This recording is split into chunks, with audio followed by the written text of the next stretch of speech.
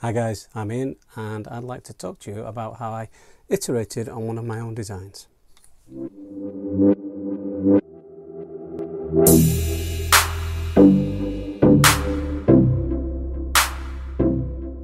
This is my universal phone bracket, and the idea of this being that it sits on top of a lighting stand, or a little adapter in there can make it just screw onto a standard tripod mount, and that then holds your smartphone, which you can then use for videoing, etc. Now, the problem with the initial design, I decided to try and go for the concept that you go to MyMiniFactory, you download my model, and you've got everything that you need to put this together. So all the screws are modelled and 3D printed, and you literally put them together and everything works. Now, the problem with that is that the clamping press needed, in particular with this one up here, the anvil one that's applying the clamping force on the phone, to actually tighten that in place, you need quite a bit of force. These plastic screws, with the best will in the world, are just never going to live up to that, and they do break. Equally, the friction joint that's there, for all it kind of works okay, you tighten it up. Again, you're always a little bit wary of tightening too much. So I decided to abandon the idea of everything being 3D printed and see what I could do if I added just a little bit of hardware. And I'll show you now the video of me putting that together.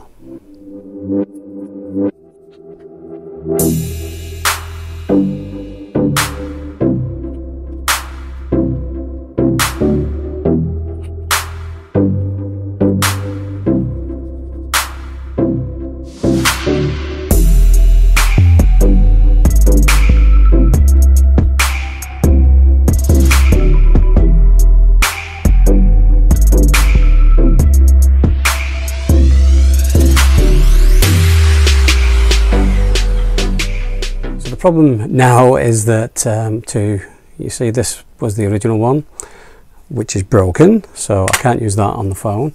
And to show you the new one on camera, that means that very precariously I have perched my phone on top of my quick release stand on my tripod, and I'm really nervous that I'll drop it. But just to give you the overview, this one is printed in the Prusament, and I think it's Carmine Red PETG, and it's really nice. So it's a really nice shade of red, but also it's got like a gold glitter in it, which comes out really well.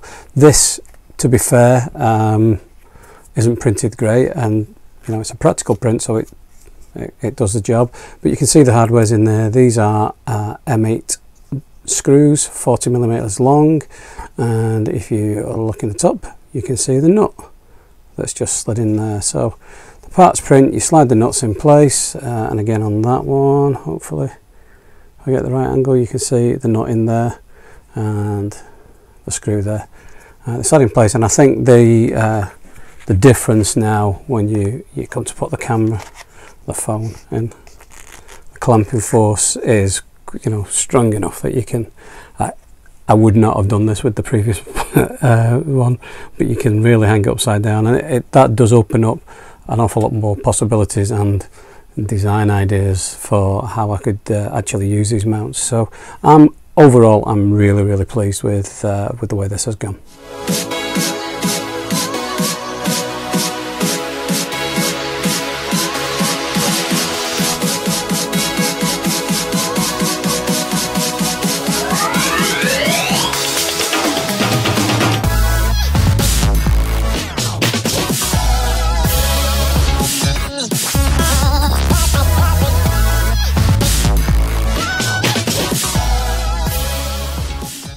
So hopefully that gives you a little overview of how I took my original design, which was functional.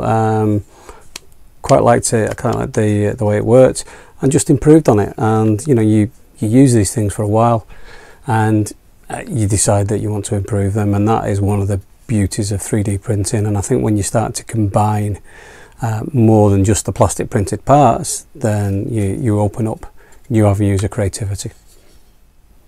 So if you've made it this far, as always, thanks a lot for watching. I really do appreciate it. If you like the video, give it a thumbs up. If you want to subscribe to the channel, then I would be really happy if you did that. And hopefully you'll see more content coming from me, and I'll see you next time.